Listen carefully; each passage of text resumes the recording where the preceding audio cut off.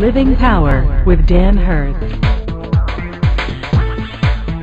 So, the first two gifts that are mentioned are prophecy and serving. And so let's take a look at these and break them down and come to an understanding of them. The first one is the mention of prophecy.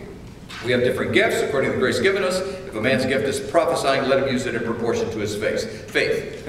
And here is the definition of prophecy. Proclaiming God's truths. The motivation to reveal unrighteous motives or actions by presenting God's truth. That is the definition of the gift of prophecy. Not foretelling, but proclaiming the word. Proclaiming God's truths. Being motivated to reveal unrighteous motives or actions by presenting the truth of God. Now, remember, your spiritual gift has to be combined with your ministry and your place of service.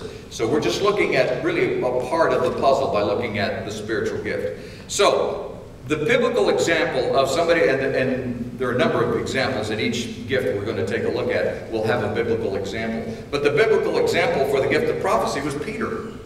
Peter was very obviously a prophet. I mean, he had this gift of prophecy as we've defined it. So let's look at these characteristics. There's 10 of them.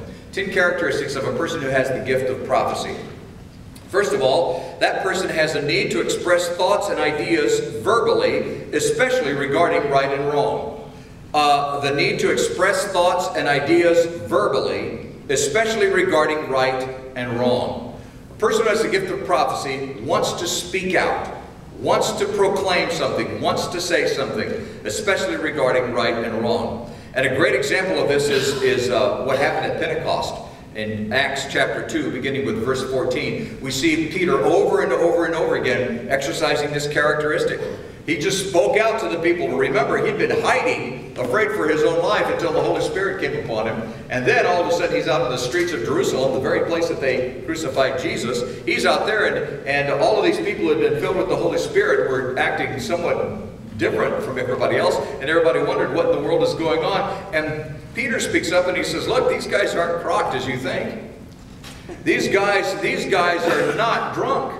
These guys, it's only 9 in the morning. This is something very different. This is something very unique. This is something very special. This is what was spoken by the prophet Joel.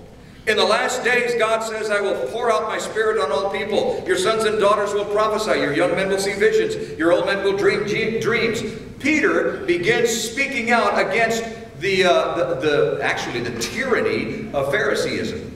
And he's saying, look, this is what God is doing in the lives of people who are obedient to him.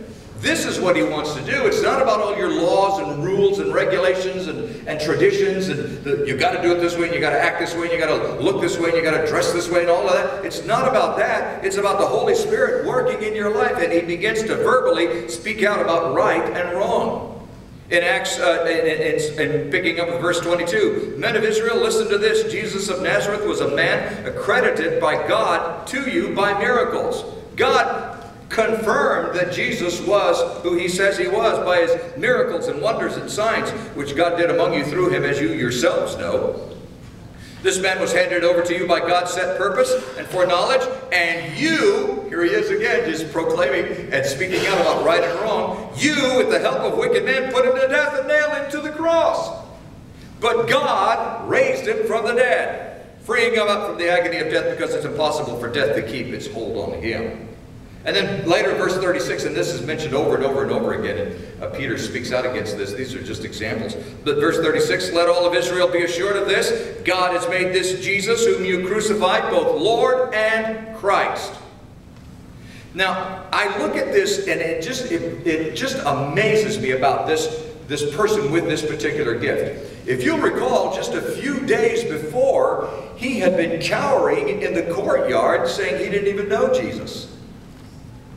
And now, empowered by the Holy Spirit and functioning under the work of the Holy Spirit and his gift, thank you so much, I appreciate that, and functioning under the power of the Holy Spirit in his spiritual gift, now he's in the streets of that very city proclaiming these things. What happened?